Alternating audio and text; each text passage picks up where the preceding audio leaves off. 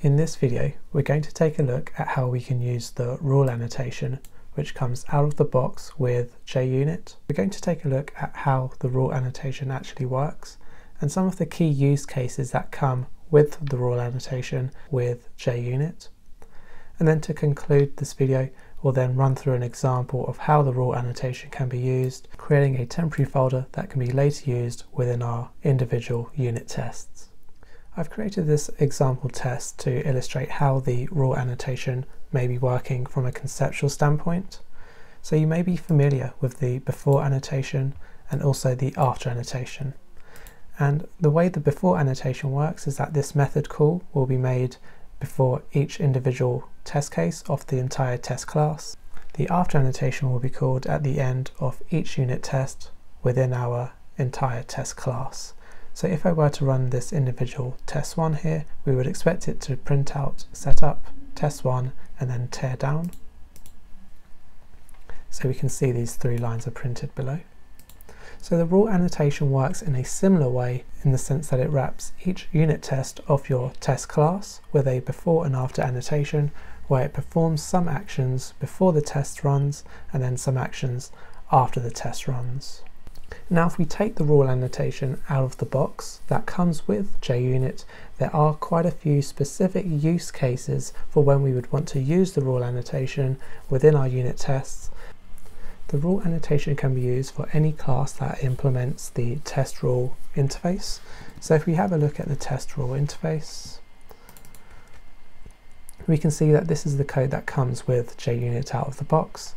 And we can also see quite a few examples here of how the rule annotation is already implemented with JUnit. So you can use this error collector, which will collect multiple errors in one test method. Then we also have a few more here for the expected exception, creating temporary folders, extracting the test name. We also have this test watcher. We also have a timeout, so you can time how long your test can run for before failing automatically, and also a verifier. So you can create your own rule annotation implementation just by implementing this test rule interface.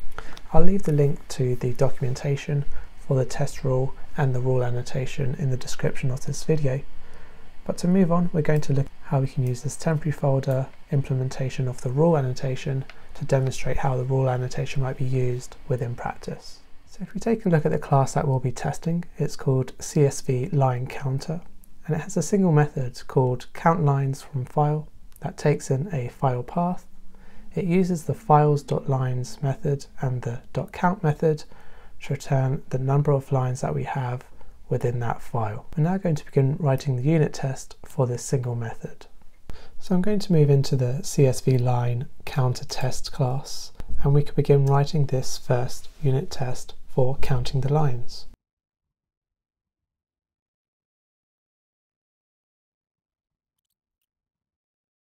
So if we look over this test, we can see that we're first creating a file, which will be using the relative location of this test class, and it'll be creating a file called test CSV. We then define some CSV data, which is just the ABC, followed by a new line, and then DEF, and then finally G. And then we will be writing this CSV data into this test file, and then we'll be closing that buffered writer. We'll then be using this exact same file by calling the actual lines method from our CSV line counter, and we'll pass in the path of our file. And then we have this assertion down here where we expect the number of lines to be 3, and that will be compared to the actual lines which are returned from the CSV line counter. So I'm going to run this test and see what happens.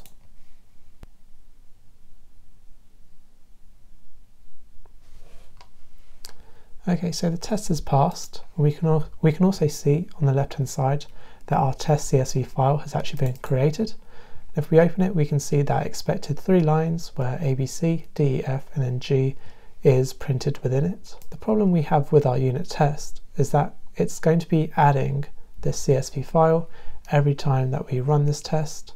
And this will add to the overall size and memory consumption of our application if we have to actually create real files to actually test our application code. So what we can do is delete the test.csv file after our test has been run or after the assertion of the test has been made. And we can do that by using a finally block.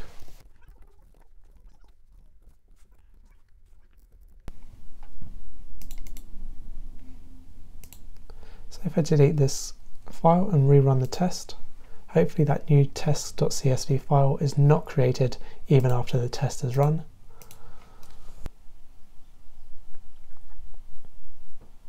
So the test has passed and we can see that the CSV file has not been retained within the source folder. I'm just going to see what happens if we have a failing test to see if that file is left there or not. So even if the test fails, our file is still not created.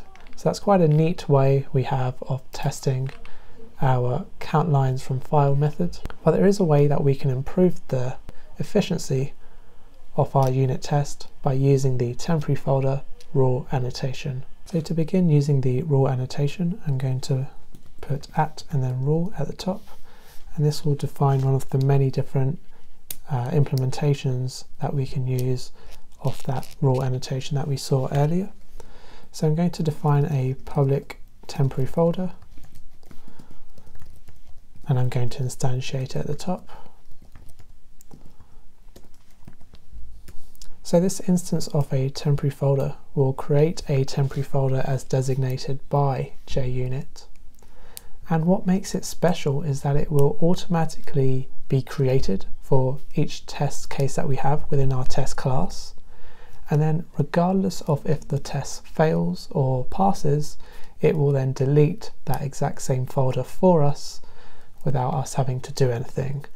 So that will handle the creation and deletion of these test files that we might want to use within our test case. So now if we're going to use the temporary folder, we no longer have to delete the file from the end, and I can also remove this try block. The file that we create will no longer be pointing to a relative directory, but instead we'll be using this temporary folder to define where our file is created.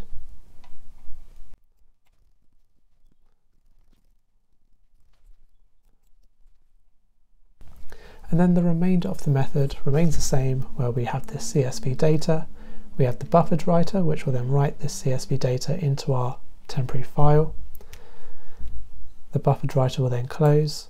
We can perform our assertion upon the number of lines within that file, and then we know that thanks to this rule annotation and the temporary folder instance that we're using, the creation and deletion of this file will now be handled by the rule annotation, and we no longer have to do that ourselves within the unit test itself. So I could run the test,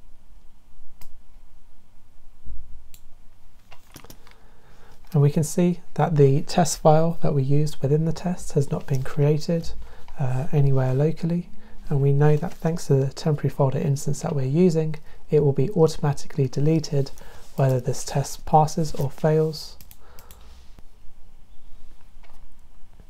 So that summarizes this video on a single case study of how we can use the rule annotation and specifically the temporary folder.